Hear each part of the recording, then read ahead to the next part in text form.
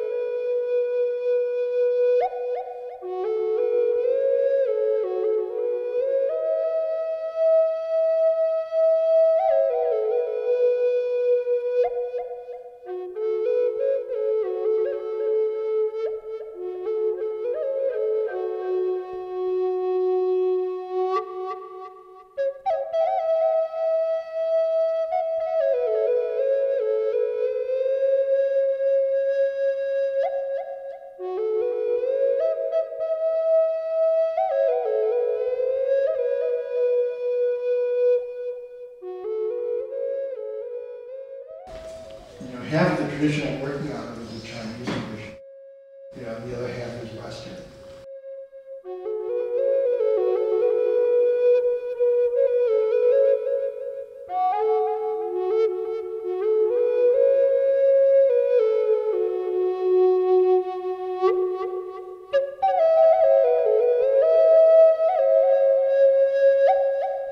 And in a way, they're right. The assignment is to come in, draw the architectural space. So if you have a kind of spatial, and then do gesture drawings of the figures in the space, so you arrive at a composition of figures in the space.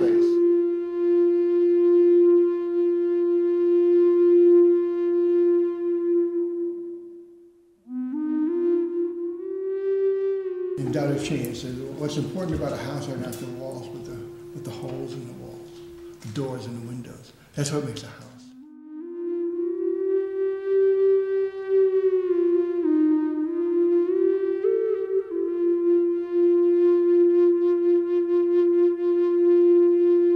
What's important about a wheel is not all the spokes that come into the hub, but the fact that there's an empty space in the hub.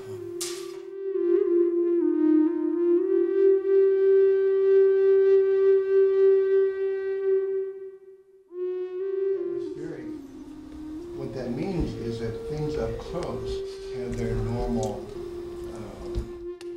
set of contrasts. You see their local color quite well.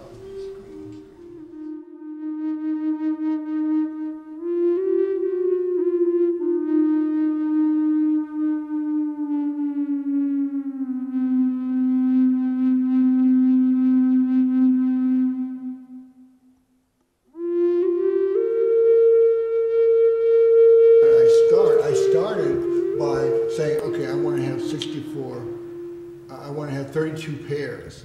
I want to have 64 slots. This was done earlier. This one, I just winged it. I said, okay, I need an ear and a foot. God damn it, I just do it. In the ancient way of painting, the negative space is all important. And you learn that from calligraphy on up. So it's a basic notion, whereas our basic notion is a positive, solid form. So we're like the yang and they're like the yin. So that's why the I Ching and the Davidson are like companion volumes. One is this kind of oracle system, so on, but the other side of it is really a Davidson. And that's a hard lesson for any Westerner to absorb. Remember, the basic unit is a trigram with 3 parts. There are only 8 possible arrangements, and that's what these 8 are. Okay, so this one is fire. Okay, but what is fire? Fire is going from the bottom up. Fire is yang, yin, yang. Water is the opposite. It's yin going from the bottom, yin, yang, yin. Wind is yin, yang, yang. And the opposite of that is thunder, which is yang, yin, yin. So you can see that this is this foot.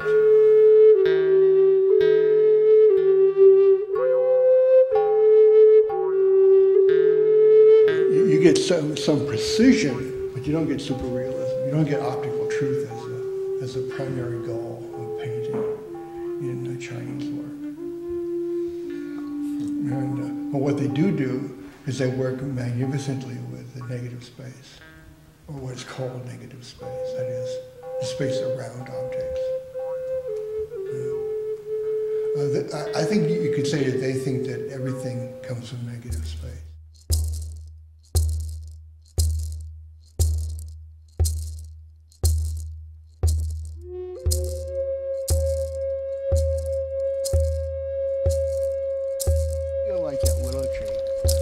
I've got all these different branches and broken off limbs and dead parts, and but I still got a lot of growth going on up at the top.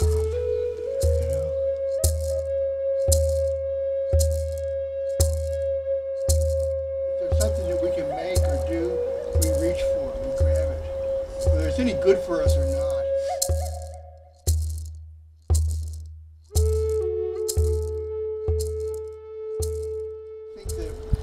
We don't really know our nature at all. I think our nature is a very, very open question.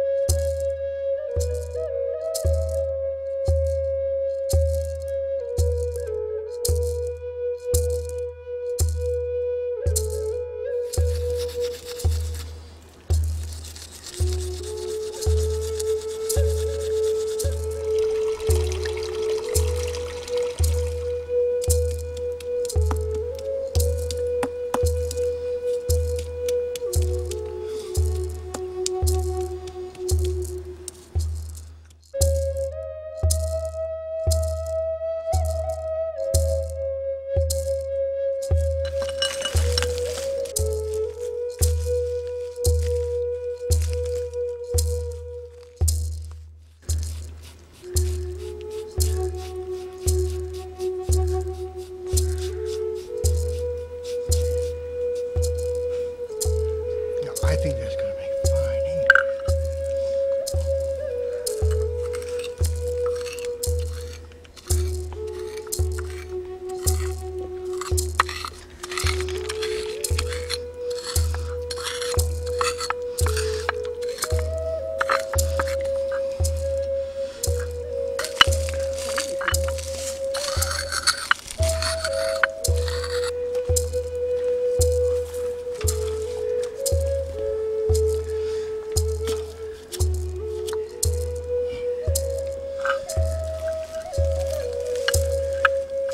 We got our ink here, baby.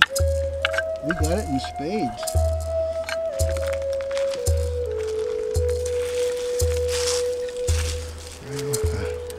Some cow just kind of wet.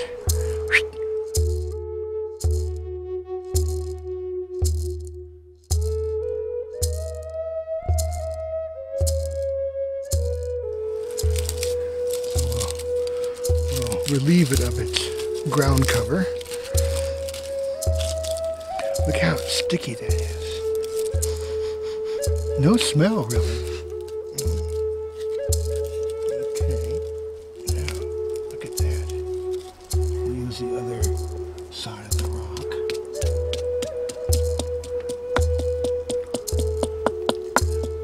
Look at that.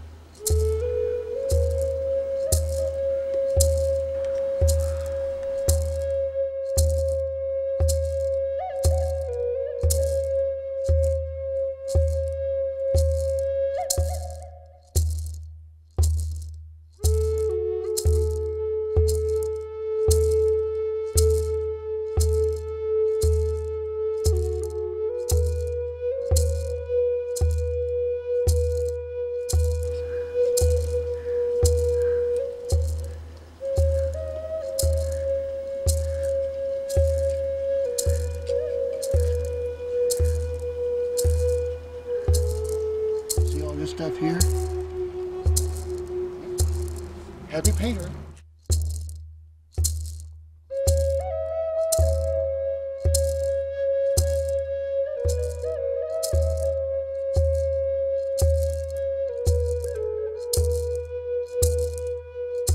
For much of your life, the actual truth is a little closer to actual experience. You know? And that's what I think, and I think the I Ching helps us to get back to that. Well, yeah, it makes you Because you begin to take your own experience seriously and begin to try to interpret that in ways that aren't just given. It's as real as the cosmological constant Einstein introduced to make the math come out, which he later identified as his greatest blunder.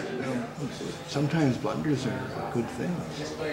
It gets you to new places that, you know, later on you're going to recognize it as a blunder. Without that blunder, you wouldn't have gotten all this, gotten where you were. And so it's hard to separate, to say the blunder is wholly bad. Sometimes the blunder is still a blunder. I mean, it's still wrong, but somehow I did some good. The wise man does all his planning in retrospect. Dang, I wish I hadn't done that.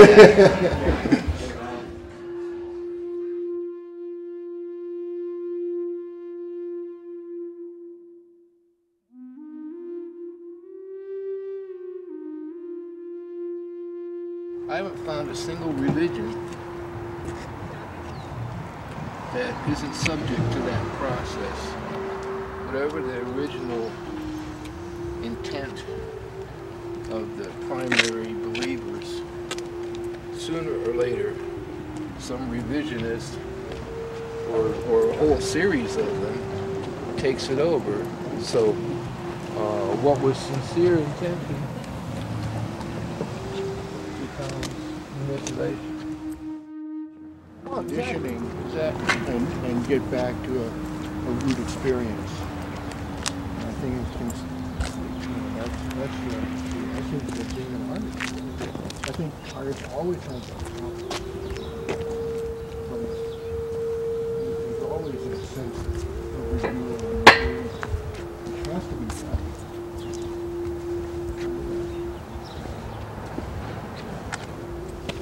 And I find that we change to be particularly open there, because on the one hand it has this ordered mathematical system, and on the other hand it has all these symbols and references. That's the poetic stuff. It plays chords in the human nervous system that even the worst of the revisionists can't completely subvert that. You know, even Confucius. Even Confucius. Here we are. Oh, look at these guys coming out. Oh, look at that. We got water coming down. Look at that. Oh, that's classic Yankee Street behavior there. Well, where the hell did that come from? That's where all this clear blue sky, hasn't rained for days, and look at that. I remember watching a guy come down this street in a kayak. I would not give anything to get a picture of that. Got a little dicey when he got down here to the big ditch. It was a I'll bet. little more exciting at that point. I'll bet. Yeah. The hexagrams. Right. Yeah, all these paintings. Into another, and things arriving and disappearing on a seasonal or cyclical basis. Ah, okay. This is the first hexagram is symbolized by this box here. And that box is understood, although I haven't drawn it in, it's understood that it's made up of 6 lines. And those are 6 whole lines. Now, and then the next one, this one right here, this one is made up of 6 broken lines, so there's a space in between the two. Yeah, so these are strictly opposites. This is all yang, this is 6 yang lines, and this is 6 yin lines. Each time there's an opening here, that's a yin line. And then if it's no opening, then it's a yang line. And so every surface is 6 lines. This is an inversion of this one. This one is an inversion of this one. This is an inversion of this one. If you take this one and flip it over, you get the one below it. Inversions in every case. And so the whole thing is made up of these pairs of inverted or opposite hexagrams. If you think of it in terms of trigram, this is water over fire and then fire over water. And this is called, this hexagram is called bringing things to a conclusion, or the ending. But the last one is called not bringing things to a conclusion and not ending. Lake over lake, which is this one.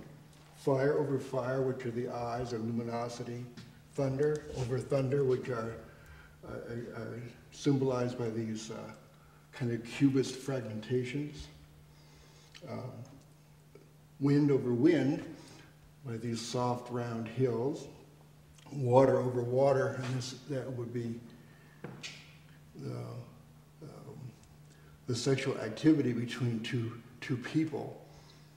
And then mountain over mountain, well, it's simply a mountain. And then finally, the earth, symbolized by the moon and the earth, the flat terrain. In these two, these are the first two working these different levels of symbolism off each other. Of the human body, showing human ability to substitute. Can you change the mass here? I remember seeing that this would earlier. substitute for the other symbol for this trigram for thunder. Here the trigram, here we have the double trigram for fire, which means brightness or luminosity, as two people looking at each other.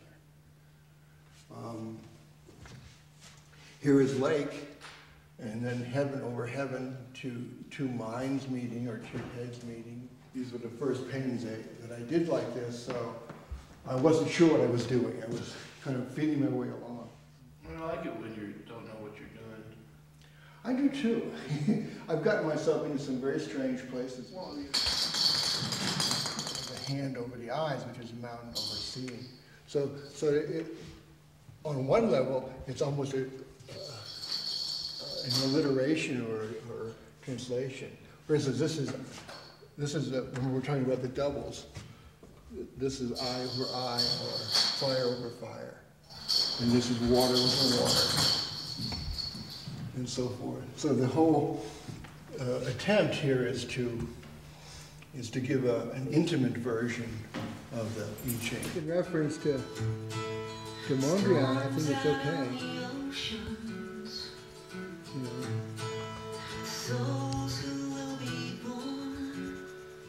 I would say he's probably the first abstract painter that not only my personal did past, but my systematic musical work. ancestry.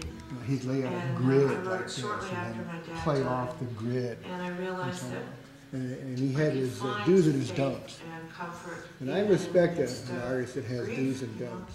and great loss.